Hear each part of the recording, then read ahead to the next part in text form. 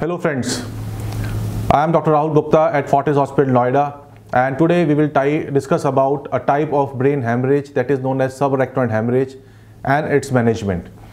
So subarachnoid hemorrhage basically presents as a sudden severe headache, a type of headache which has never occurred before in the life. Sometimes this type of headache is associated with vomiting, unconsciousness, limb paralysis or seizures.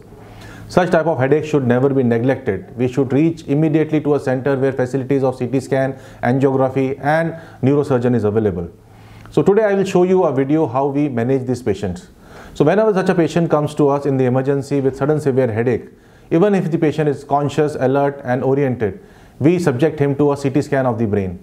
A plain CT scan of the brain is a very good investigation to diagnose any type of hemorrhage which has occurred in the brain. If the CT scan shows a subarachnoid hemorrhage, then we are alarmed. This can be because of an aneurysm rupture. So aneurysm basically is an outpouching in the vessel wall in the brain which ruptures and leads to subarachnoid hemorrhage.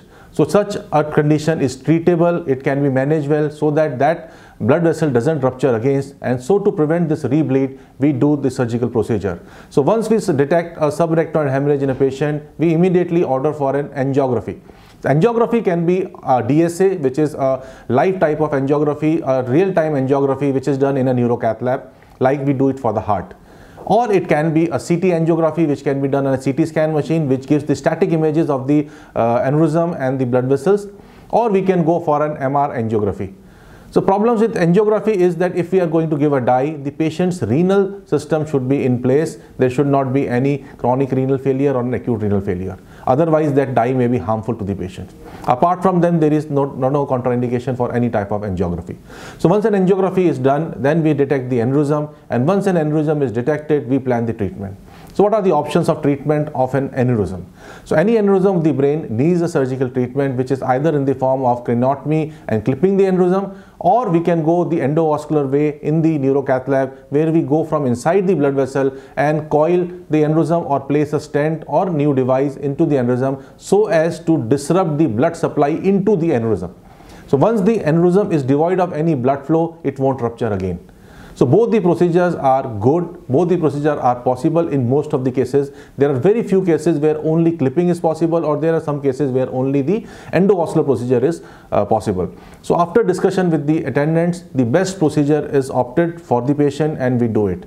So today I will talk about clipping of the aneurysm. It's a time-tested method of treating the aneurysm. It has been there for almost several decades, and now with advances in microscope, DSA and other gadgets, for last 10 to 20 years, successful and safe aneurysm clipping is being done at many centers in this country, including ours. So I have an experience of clipping almost 1000 aneurysms over the years. So today I will show you the video where we will show you how we had clipped a anterior communicating artery aneurysm, which is the most common type of aneurysm that I have experienced in my lifetime, in my career as a neurosurgeon.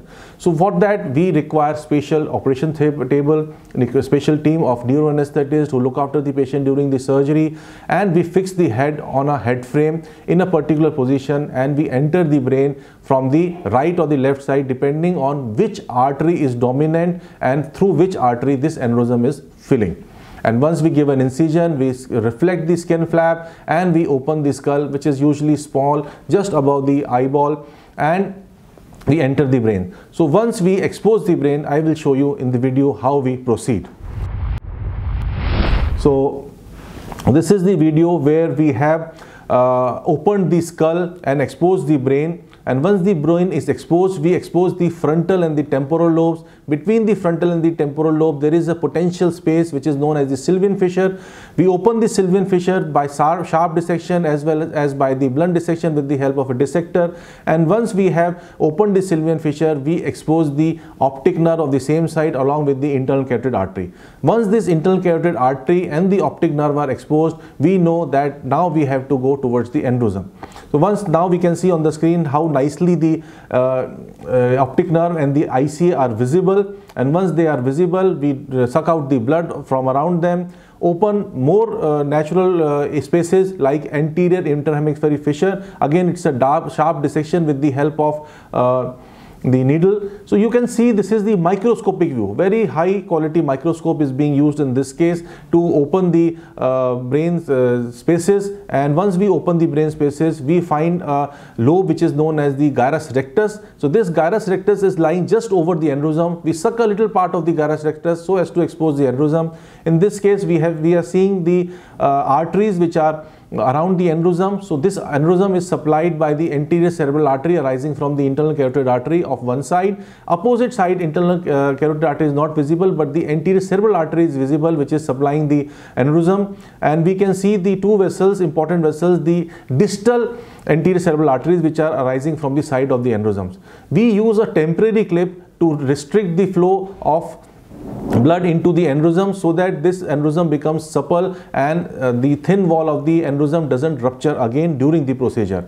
So once we put the temporary clip, we dissect the aneurysm further. You can see how the side walls of the aneurysm are being dissected, blood is being sucked, and we are defining the neck of the aneurysm, means the area from which this aneurysm is originating. So what the responsibility is to clip the aneurysm, to put a clip. You can see how the clip is being placed across the neck of the aneurysm, safeguarding all the normal vessels. So we can see the 4 vessels which are around the aneurysm, 2 vessels supplying the aneurysm, and 2 vessels they are coming from the side of the aneurysm. So all those vessels are saved. Only the neck of the aneurysm is being clipped so that there is no circulation of blood into the aneurysm. Once we are able to successfully clip the aneurysm, we remove the temporary clips and we ensure that the normal vessels are functioning. This can be done with the help of a Doppler probe, or we can do intra-operative fluorescence angiography and check that the vessels are filling well. The clip can be readjusted several times, or a new clip can be applied if we think that that clip is not normal after Doppler or after intra-operative fluorescence angiography. So this type of surgery is a very high-end surgery which is being performed with the help of very high-end microscope under the supervision of good quality neuroanesthetists, staff nurses, neurotechnicians in the operation theatre, which is equipped with all the gauges which are required. Sometimes the aneurysm may rupture. In that case, the role of the assistant surgeon is very important.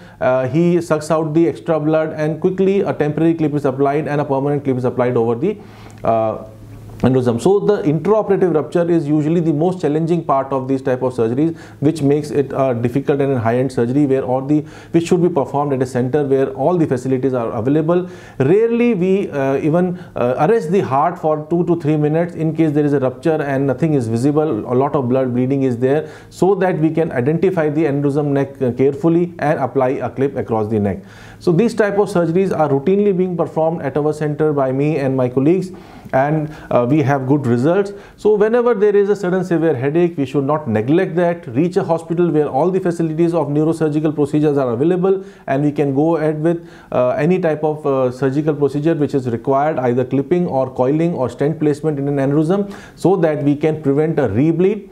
Such type of subarachnoid hemorrhages sometimes are associated with vasospasm, and if there is a vasospasm because of the presence of the blood which is already there after the rupture of the aneurysm, so that vasospasm is important to be treated by medicines for initial 21 days. After that, the blood disappears and there is no vasospasm noted. So the initial management of such type of cases for 10 to 15 days is very crucial, which is done in the ICU or in the ward depending on the clinical condition of the patients. Definitely it costs a lot, but it can be life-saving, and once this disease is cured, a permanent cure is achieved, the chances of re-rupture of that same aneurysm is very uncommon. So I hope you have liked this video, how we have dealt with an aneurysm which was arising from the anterior communicating artery aneurysm by the method of clipping. In my next video, I will show you how a coiling procedure is done. Thank you very much.